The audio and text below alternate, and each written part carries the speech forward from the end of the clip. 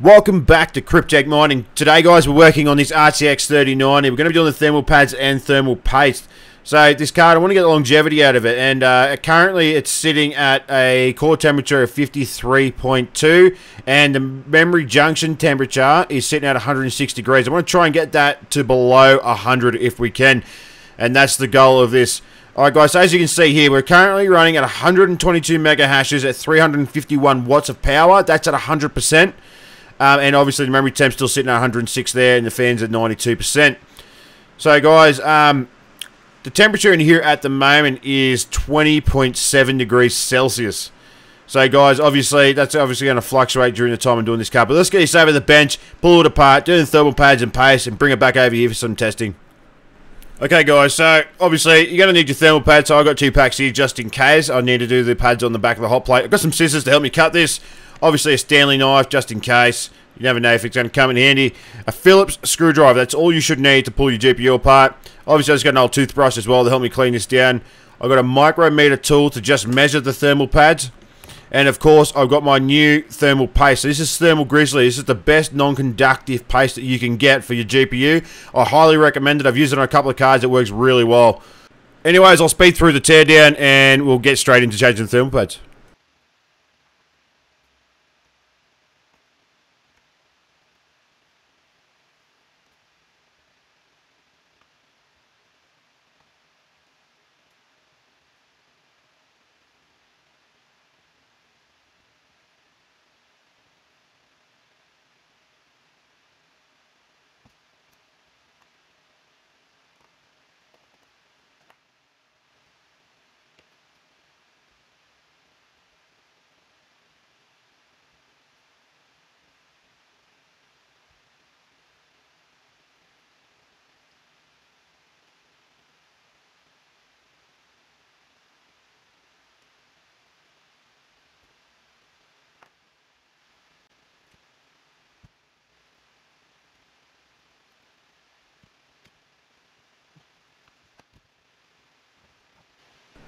Alright, so as you can see, this is where the thermal pads were sitting. They're all pretty sticky. These white ones here were not changing.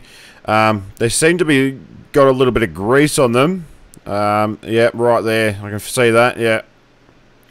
Yeah, might try and clean that up, but it's not a big worry. It's not a big worry.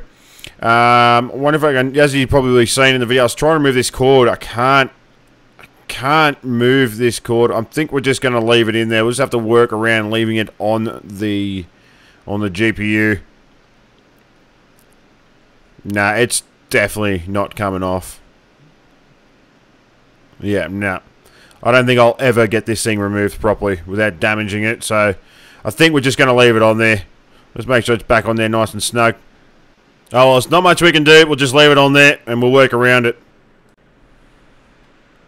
Alright guys, so the first thing I'm going to do is I want to check the thickness of this thermal pad. Obviously, I do have 2mm thermal pads here. I didn't look it up, I just kind of went with it. So I'm kind of hoping that we do have the right thickness. Yeah, so that is 2mm. So if you guys own an RTX 3090, the Gigabyte, you need your 2mm pads for this, okay? So I'm just going to speed through this next part. I'm going to clean the card up, get it ready so we can put the new pads on and do thermal paste.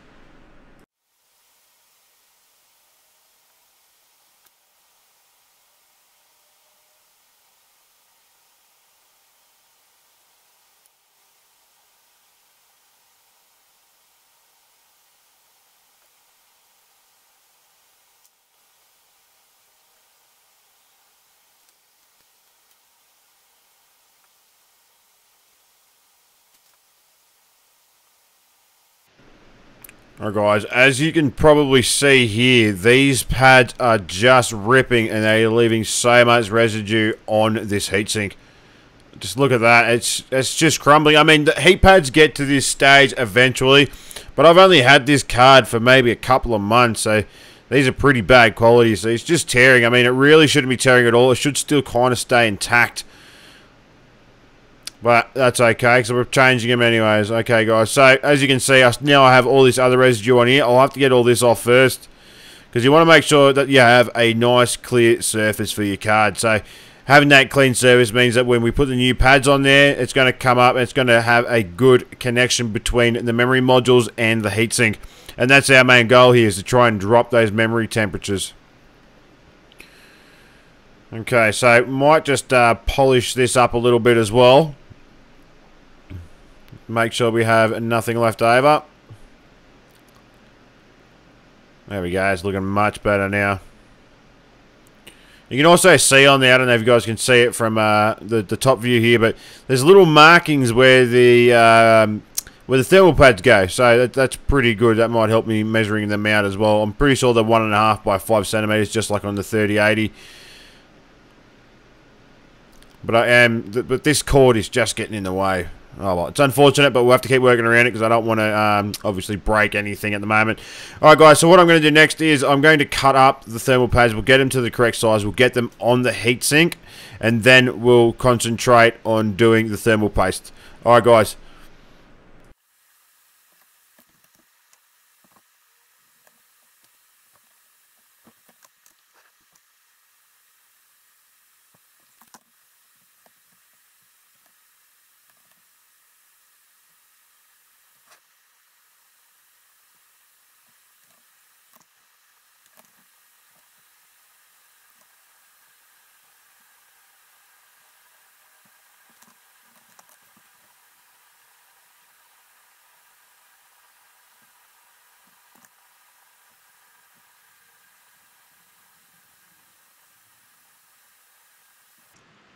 Right, so thermal pads are now on the heatsink. So now we're going to be doing the thermal paste for the GPU processor. So this is the Thermal Grizzly Kryonaut Extreme. So this has a very good heat transfer rate, non-conductive. It's probably the best one you can get. This cost me $170 Australian. So guys, as you can see, it's a dark color. It is a bit thick to apply. I do apply it with a spatula. If you guys have your own way of doing things, let me know in the comments below. But as you can see, this stuff is really thick, but it doesn't need a cure, and it works instantly. So this is one of the best ones we can get. Alright guys, so I'm going to speed the video up just while I'm applying this, and then we can get ready to get the card back together.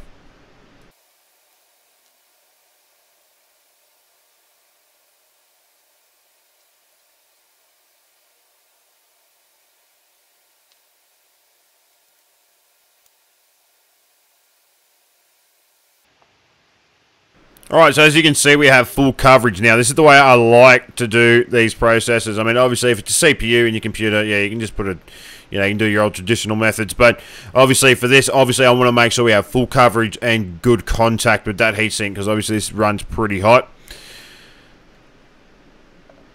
Alright guys, so now we're going to put the card back together, and then we can take it over to the bench for testing to see how much we have saved on the core temperature and the memory temperature. So obviously the memory temperature is my main one, but obviously this Kryonaut paste works pretty well.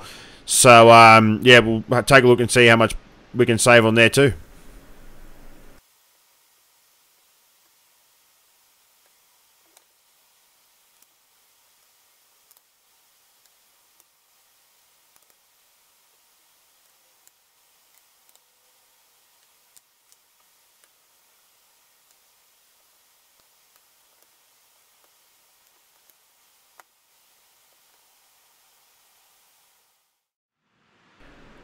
Alright, so the card's back together. Guys, you're probably wondering why I didn't do the thermal pads on the back plate. I don't know if you can see that. Under the back plate there's actually thermal pads already on this card. So this card already comes with thermal pads on the back plate. So I'm not going to do them now. I'm going to leave them on there. And, you know, we'll see how much we're saving on the temperature anyways. So we'll get the card back over. We'll get it plugged in. And, Hopefully, I'm hoping that we can get this thing below 100 degrees Celsius on the memory junction. That's my main concern there. So we'll get the bad boy back down here. I'll get it plugged in, get the computer on, and we'll move forward from there and give this card a quick test. Okay guys, so it's currently 19.2 degrees Celsius in here, so it's about 1.5 degrees lower than what it was earlier. Now, as you can see here, the card's fans aren't spinning. That's because it's on silent mode. Let me just scroll down here to the actual card before we start. That's 1050 Ti. There we go. RTX 3090. Okay, guys, so I've also got the same settings here. So we've got plus 1200. Core clock is at 0, you know, normal, and we've got a power limit of 100%.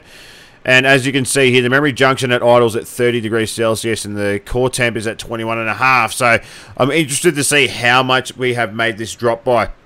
Alright guys, so let's get MB Miner open and we'll start taking a look to see where our temperatures are going to start going.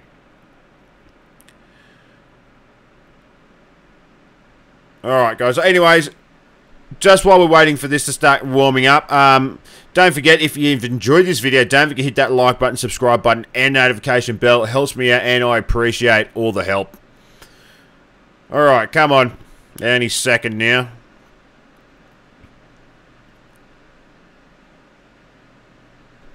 Alright, so it's not too bad at the moment. So obviously, we have 122 mega hashes. We got a power wattage of 332 watts. That's a little bit lower than originally.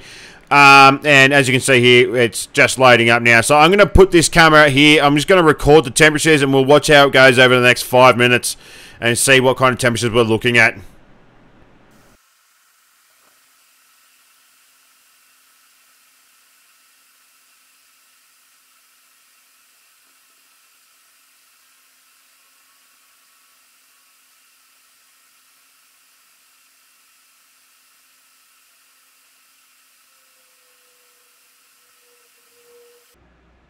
Guys, what can I say? I'm more than happy with those results. Obviously, we're sitting at about 92 to 94 memory temperature, and the core temp has dropped about 10 degrees as well. So we have saved a lot of temperature coming out of this card, which means we're going to get more longevity out of it as well, which I'm more than excited about. Anyways, I am now going to get this card back into my personal computer, get it mining again, and do that. So, guys, thank you for watching. Peace out, be safe, and I'll see you in the next video.